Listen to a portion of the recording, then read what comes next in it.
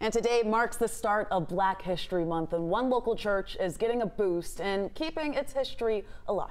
Chubb Chapel in Floyd County started more than 150 years ago, and as Joe Ripley reports, it's still standing today thanks to grant funding and the faith shared by family and friends. Along this rural stretch of Floyd County, a creek runs strong and roots run deep. It's a view into history visually. You know, a lot of times we read about Black history, but nothing's there anymore because it was destroyed.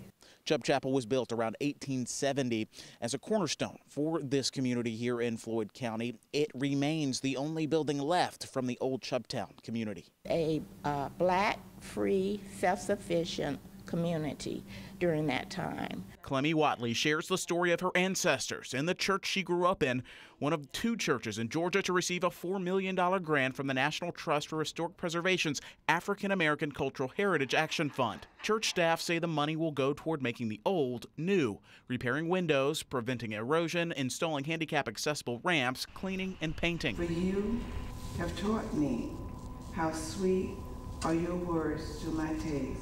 Reverend Ruby Ford is in her 2nd year as pastor of Chubb Chapel. As a people, we don't really have another history. We don't know our lineage. Most of us don't know where we're from.